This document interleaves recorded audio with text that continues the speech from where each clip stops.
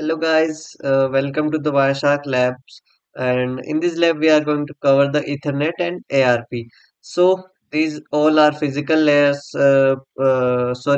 These all are working as a data link layer protocols. Okay, so we can see that in our manual we have given a task to analyze Ethernet and ARP via requesting this UMass site. Okay, so we can I have simplified this also for you.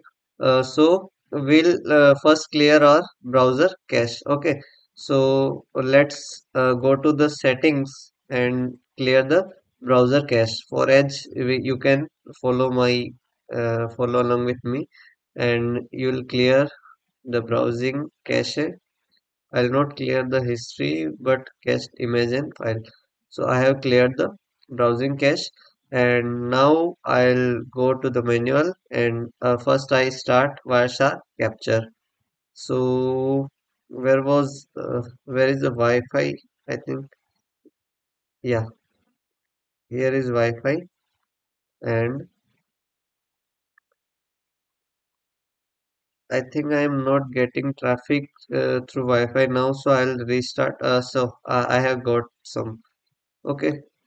So I'll click on this link, and I have started capturing already. Okay, so this page is loading, and you can see here. So we'll filter first by HTTP, and you can see that we have requested this page, and we have requested this page. So we'll see the information of this request. Okay, so we see the frame information. So Ethernet second and frame information. Okay.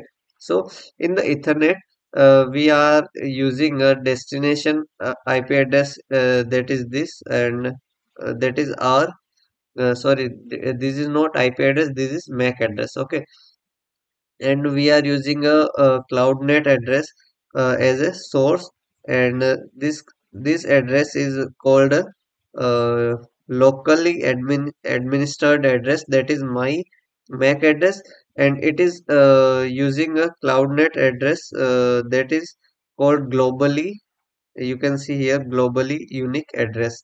Okay, so these information are something that maybe go above our head, because we are not that kind of professional in this field. Okay, so we can just analyze this information. Frame In the frame, there is section number information is there, and the interface ID, that is my network interface card ID is there, encapsulation type is there, arrival time and time shift for that packet, epoch time, that time taken to reach that packet. Okay, and the time delta, and there is frame number also there, frame length is also there, capture length is also there, frame is marked is false, and ignore it is false. Okay, so protocols in the frame is Ethernet type, and IP, TCP, and HTTP. There are coloring rule name HTTP, and the HTTP and TCP port. HTTP is using coloring rule string is HTTP, TCP port, and port 80, and HTTP 2. Okay, so using this all information, you can answer these questions, that what is the Ethernet address of your computer. Okay, so we can see that Ethernet address of our computer is, the source address is this. Okay, that is 30.03.cs. Okay, so this is Ethernet address, and you can see the destination address in Ethernet frame. So we have already seen the all the value, and you can answer these questions very easily. So we have covered Ethernet yet, and we will cover now ARP. So let us search for ARP here only. So you can see that ARP is address resolution. protocol. Okay, so what ARP does that it tries to try to resolve the MAC addresses of over the local internet. So you will open a ARP request. Okay, and we'll see the data that is inside ARP.